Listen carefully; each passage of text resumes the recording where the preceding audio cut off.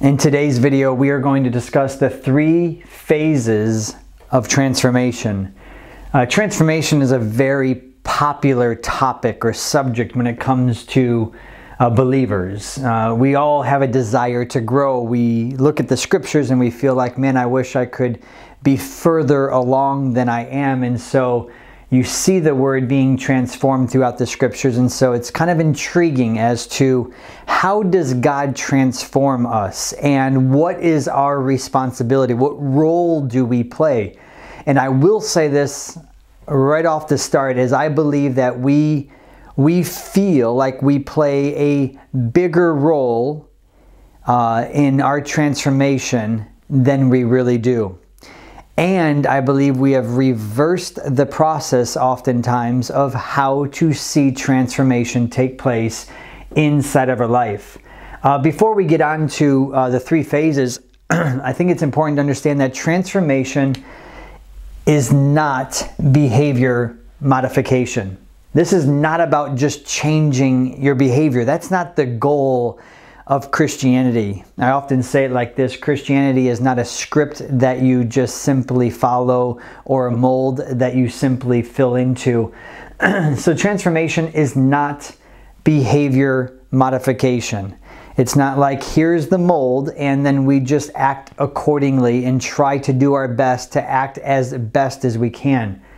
You know, I find this to be the case with a lot of parenting, is that we simply are trying to raise Christian kids that don't have Christ living within them. I love how the Apostle Paul said it in Galatians 2:20. He says, I have been crucified with Christ, and it's no longer I who lives, but Christ now lives in me. In the life that I live now, I live in faith. And so this is about Christ living in us. It's not about just behavior modification. This is not about striving to be a better Christian. The goal of Christianity is not to just be better. It's not to say, I'm here and I want to be here, and then God's more pleased because we're a lot better Christians than we were when we started. I think that's a misconception. I think many of us are after becoming better, and I think it's a fallacy. I think that we're missing a lot when it comes to what God's working in us, simply because we're so fixated on being better Christians. Transformation is not about measuring yourself. Man, how many times have you measured your Christianity? Whether it was against another person, or you measured it according to what Christ looks like, or maybe another person in the Bible. You started to measure yourself. You know, I'm really good at reading my Bible and going to church and giving. And then you read a book about, man, what about how you speak to people and your prayer life? And you're like, man, I thought I was a good Christian, but I'm missing this and this. And then you start to compile the list of how you're going to measure your Christian life by. And some have a small measuring stick and some have a large. But regardless of whether it's small or large, it's unnecessary. It's not part of the Christian journey. Transformation is not comparing yourself to others. Like, wow, look at me. I've come so far compared to so-and-so. We've been Christians for the same amount of time, and look at the disciplines I have or how God's using me. And transformation is certainly not a quick process. I think the seed of it can be received quickly, but that seed needs time to grow into maturity. I love it how Paul said, I pray that Christ may be formed within you. So that's what transformation is not. So what is the phases of transformation? The reason why I believe there's phases is because I believe that although it may look different for many people, we all have to go through the same phases to see a life that has been transformed by Christ and His Spirit living within us. The first one, and let me just say this, many times we get so fixated on changing our behavior that we focus on behavior. I just want to warn you not to focus on behavior. That's not where this begins. If you focus externally, internally you can still be broken and in bondage and not free and not delivered. And so we're not focused externally as much as we are first internally. And so where does it begin? It begins with God giving us a lens upgrade or a new lens. That is, it comes from Isaiah chapter 55 in verse number 8 and 9. He says, "My thoughts are not your thoughts, says the Lord, nor are my ways your ways. For as high as the heavens are above the earth, so are my thoughts above your thoughts and my ways higher than your ways." And so oftentimes when transformation happens, God wants us to see something from His perspective. He wants us to catch a glimpse of something. And another way of seeing it is perspective, or seeing from a different perspective. Ephesians chapter 2 says that we've been raised up with Christ, seated in heavenly places. And so there's a new perspective that we're to see life from. It says that we are overcomers and we are more than a conqueror. So you start to see perspective and this lens from an overcomer and a more than a conqueror and a in Christ, in heavenly places perspective. It changes the way that you see life. But what is this lens upgrade? What is it attempting to cause us to see differently? There's 4 things. 1, He wants us to see His circumstances differently. You know, a number of years ago, one of my favorite teams at the time was the Patriots, and they were down, I believe, 28-3 to the Atlanta Falcons in the Super Bowl. And as you're watching it, you're filled with anxiety. Are they going to win? Are they going to get blown out? Is there any chance that they have it coming back? And then over time, they came out and they won that game. Now just imagine for a moment if you sat down but you knew the end result before you watched the game. So it was recorded, somebody told you the score, the Patriots won, and now you're sitting down and now you come to the place where they're down 28-3. How do you feel? You feel a sense of rest. You feel a sense of peace. Why? And excitement, because you're like, man, I know the Patriots won. Now they're down, but I'm excited to see how this turns out or how they came back. And that's what God is like. He's already seen the end. He's already been where He's bringing you. And so when He wants you to see circumstances differently, it's because He's seen the end of them and we're in them. And so oftentimes He can give us a glimpse through a promise into the end of this circumstance, and it will bring rest to our souls. He wants us to have a lens upgrade toward others, to see our enemies differently, to see our family members differently, to see our spouses and our children, to see them from His perspective. Oftentimes we can become frustrated, angry, embittered, enraged, annoyed, when in fact, when you start seeing things through the lens of love, you start to have empathy for people, compassion for people, you start to show mercy to people, and you want to extend grace to people. He wants to give us a new lens of Himself. As you heard me say in many of my YouTube videos, is that this journey is about discovery, not destination. Transformation is about discovery first and foremost, and you start to see God from a right perspective. Now, I don't have a perfect perspective on God, but I would say it's not as flawed as it used to be. I used to see Him cold at times, with a disappointed posture toward me of, if I only did good enough, then He would be proud of me type God. And so he upgraded me to see Him differently. That He is always good, He always has my best in mind, and He's always setting me up to succeed in what He's called me to do. And so that was a lens upgrade that He gave me. And then the other lens upgrade that He wants to give is to see ourselves according to the way that He does. Many of you listening to this just beat yourself up way too much. You listen to the critic within you way too much. And you feel that God feels the same way you feel about yourself, when in fact, if you would just go and look at the scriptures, you'd find that David said, your thoughts toward me are numerous and they're precious. They're more in number than the sand on a seashore. How precious are your thoughts toward me, O God. When you start to realize His thoughts toward you are precious, everything changes. So phase number 1 of transformation is He starts to upgrade your lens. Father, help me to see what You see when it comes to circumstances, others, God, and myself. As you begin to get this lens shift, now your responsibility kicks in of Now you must renew your mind to that new lens, that new perspective. So now you start to see circumstances a particular way and they get harder. And you're like, oh man, I thought this was going to turn out for my good. I thought God was always good. And now you start to not think according to that lens. You start to adopt your old lens again.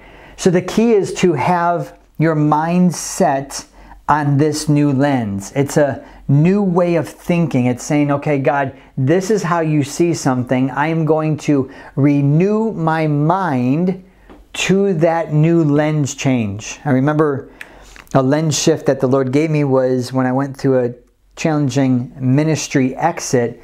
I felt as though I was unfairly treated, betrayed, so forth. And the Lord said, Justin, you are never the victim, but you always overcome. And that was a lens shift, but I had for a few months to renew my mind to that lens that I'm never the victim, but I always overcome. Was I victimized? Yes. Was I the victim? No. I'm not holding that lens. Why? Because I always overcome by the grace of God. Another mindset or shift or lens that the Lord had given to me when it comes to my life was His goodness. And I had to take months to renew my mind to God, you're always good, you always have my best in mind, and you're always setting me up to succeed. Another one was when I was freaking out over circumstances, He taught me how to see life from a place of rest. Now that took more than 3 months, just roughly around that time, until I start seeing life from a place of rest through my shepherd rather than circumstance. So Romans 12:2 says that we are to renew our mind. Philippians 4:8 says, meditate on these things, fixate your mind on these particular thoughts. So the phase is God says, I have a way of seeing. Do you want to see it this way? He gives us a glimpse into the way He's seeing. Now my responsibility is, okay, I am going to renew my mind to that new lens change and adopt a new way of thinking so that I'm thinking about circumstances, others, God, and myself differently than I was. Because think about it. Where do we get these growing up? We get them from our parents, we get them from our bosses, we get them from TV, we get them from people that have been broken and also that maybe do not have the Spirit of God behind them. And so we adopt lenses that we pick up and we see circumstances, woe is me. We see others, I can't trust anybody. We see God, well, God's just some mean, angry being up there. And we start to see ourselves as, I'm just no good and worthless. We adopted a lens. So these lens upgrades are important. I now renew my mind in these particular areas of life. And then lastly, God wants us to learn, according to this lens, a new language. Now the language in the part of Christianity that I grew up in, many times they started you there, and I think it's a big mistake. I think that you miss something when you start with language and not a lens. And when you start with a language, you're attempting to bring something to pass by what you say, but you truly don't believe or see it from that perspective. And so eventually the battery runs out on your language and you start eventually complaining and talking about what you're going through. So this is a different vocabulary. You know, when you grow up, you learn a vocabulary in life. You know, this day sucks, or this day is bad, or I'm just having a bad day, or you know what, this year was just a total wash, or I can't trust anybody. These are language things, and out of the abundance of your heart, of course, your mouth speaks. So once this lens is kind of being adopted by you renewing your mind, it's important to keep your language in check. The Bible says, let the weak say I am what? Strong. Doesn't mean that you're not weak. It says, let the weak say I am strong. And so this language is extremely important But it's not just to manifest something. Don't mistake what I'm saying. I'm not saying, hey, if you speak it enough, it's going to come to pass. I'm not talking about that. I'm talking about a new vocabulary that lines up or is in alignment with this lens and these new thoughts. It's a language of what? Gratitude. I know a lot of people who complain. That's their language. That's their lens. They see life from a very half-full type cup. But it's a language of gratitude. You wake up, start using your language of, God, I thank you that you're always good. You always have my best in mind and you're setting me up to succeed. It's a language of authority. You're not speaking from a place of woe is me. You're speaking from a place of the Spirit of God dwells on the inside of me. The same Spirit that was in Christ dwells in me. And I can speak the Word of God from a place of authority. And I can pray from a place of authority. It's a language that is seasoned with grace, that your words are seasoned with grace and that they edify those who hear them. It's a language of mercy and not judgment and not harshness. It's a language of mercy. It's a language of encouragement, not discouraging people, not demeaning people, to encourage. It's a language to encourage yourself. It's a language of faith and not doubt. I know why things shouldn't work out or can't work out or won't work out. But you know what? When I start to see things from God's perspective and I realize that the Patriots win the Super Bowl, I can start to speak, man, we have the victory. We are victorious in Christ Jesus. I'm not lying because my Father has shown me the end of the game. I'm victorious. It's a language of hope. Hope is so necessary in today's world. It's a language of saying, it can get better. It will get better. God's working. God's moving. God's doing something behind the scenes. And lastly, it's a language of love. A love that not only comes from the Father, but it's extended toward everyone inside of our path. So I hope this helps you understand that the transformation phase or process begins with a lens upgrade regarding these 4 things. You renew your mind to this lens, and now you learn to speak a new language that is in alignment with who you really are. Your new man versus your old man has 2 different languages. And maybe sometime in a video I'll share the difference in how they see and how they talk. So I hope this has helped you understand that transformation is not the goal, but it is the process by which He grows us, and He does it through these 3 phases. Thank you for listening. Thank you for sharing, and I appreciate you subscribing to the channel. God bless.